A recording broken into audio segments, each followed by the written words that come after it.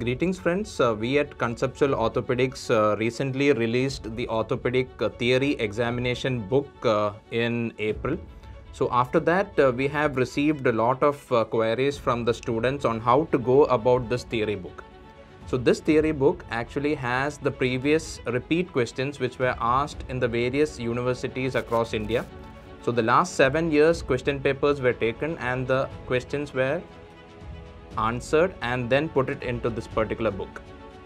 So this book will be most useful towards the end of your 3 years course of post-graduation, just before your theory exams. So the first year students were asking us then how is this particular book useful for us?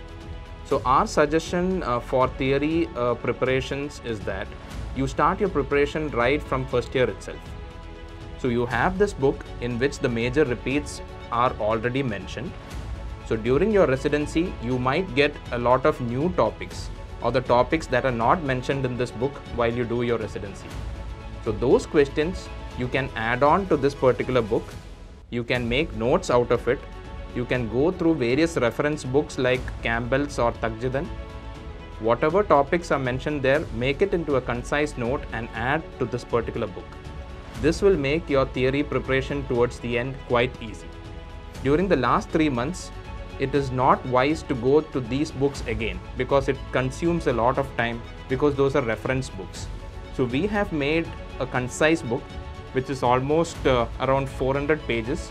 This particular book you can carry around easily into your wards as well as your OPD.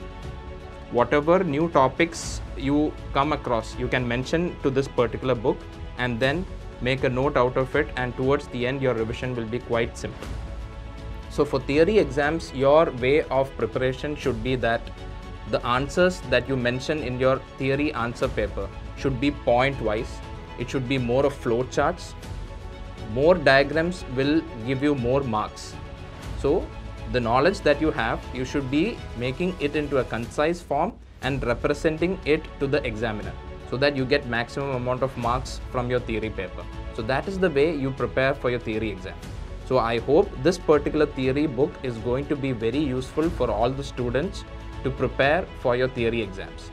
Along with this book, we also have provided a trauma book, which is actually paper 3 of your orthopedic theory examination. A lot of classifications, different types of classifications, how to approach trauma is being mentioned in that book, and that is the same thing that you have to prepare for your theory exams. Recently, if you look into the previous questions, you can see that a lot of tests are being asked. For example, various tests done for the SI joint examination, various tests that are done for your knee instability, shoulder instability. All these questions are coming into your theory as well.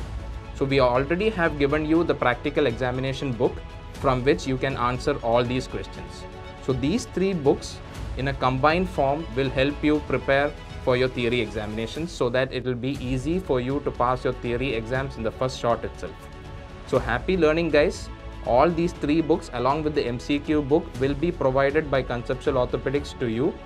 Make sure that you prepare well for your exams so that you can come out in flying colors. Thank you.